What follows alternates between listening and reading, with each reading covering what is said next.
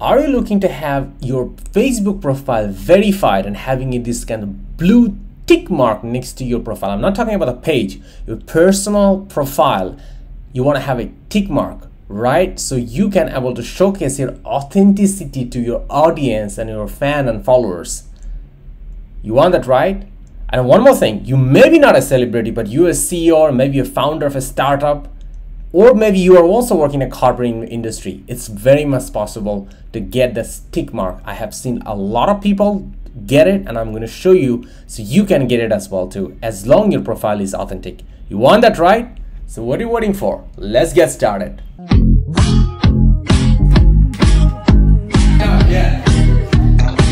Sure.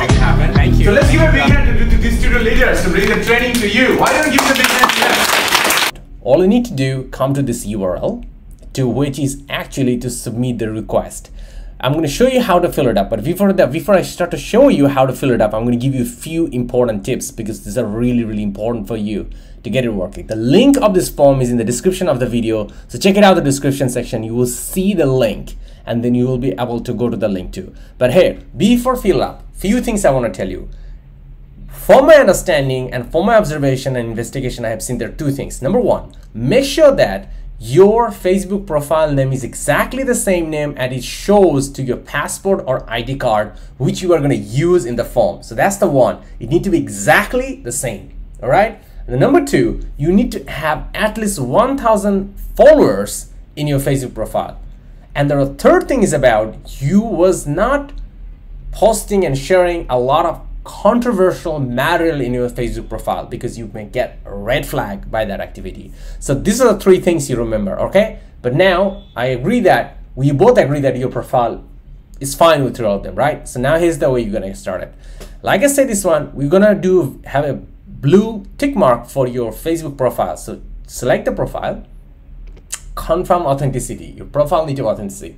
So there are multiple options. You can put a driving license, you can put a passport, or you can put a national ID card, tax filling, and recent utility bill, or article or incorporation. But this is the weakest one. So better you choose one of the top four. Is normally a very strong one. So driving license normally is a very easy one to get started with, and I highly recommend that also too. And then basically all you need to do is just basically upload by clicking the choose file from your computer. The second thing is about you choose what's your category: news media, or you're a sports professional, or you work in the government and politics, you are in music, or you have a fashion, or you are in entertainment, you're a digital creator, blogger, influencer, or you gamer, or business, brand, or organization, or other. You choose what you are trying to represent. Like an example, if you are a sportsman, so choose the sports. If you, let's say if you're a startup CEO, you could choose business, or maybe you could choose even a blogger or influencer to make it, because as a CEO, maybe you're trying to influence other people. So let's put it on that way. Now you need to choose where you are. Let's say if you're in Singapore, you choose where in Singapore. And the next thing is about audience. Who are you really looking to audience? Youth, example, I'm going to give you youth, university student, and young professionals. Or you wanted to influence doctors, or you wanted to influence, let's say about sports lover. You write it down, your audience, and now you can write it down. What are the other names you are well known for? Like, let's say you can choose the way you are known, like your nicknames, which is most popular. So now this next part is about they're asking for 5 links. So I want to give you some really good valuable tips about this. First, if you have a website, put your website URL, all right? If you have a LinkedIn profile, put down your LinkedIn profile as well too. So your first and second link should be the LinkedIn profile and your website URL. That will be really strong one. The number 3 is about you put down, if you have a blog you're writing around, maybe you have a website where you do blogging, put down the most popular article link there.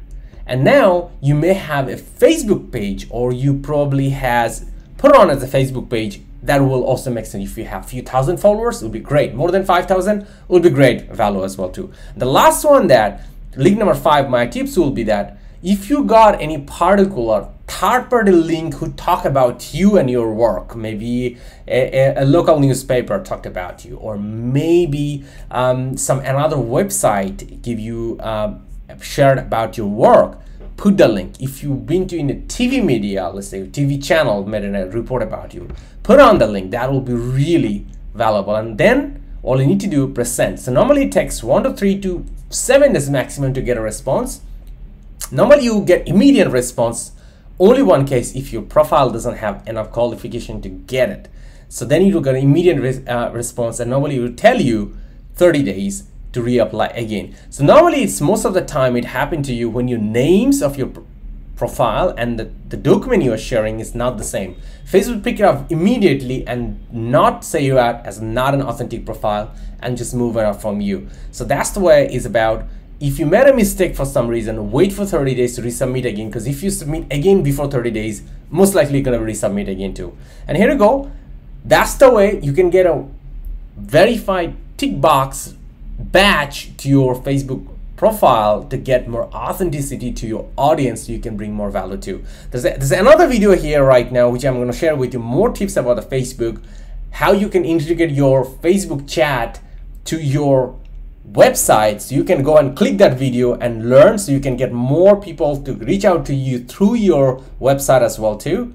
And don't forget to subscribe, because we give these kinds of tips every week, 1 to 2 tips. So if you subscribe, you will get the next tips as well too. And click right now, watch this video, and we'll see you right now.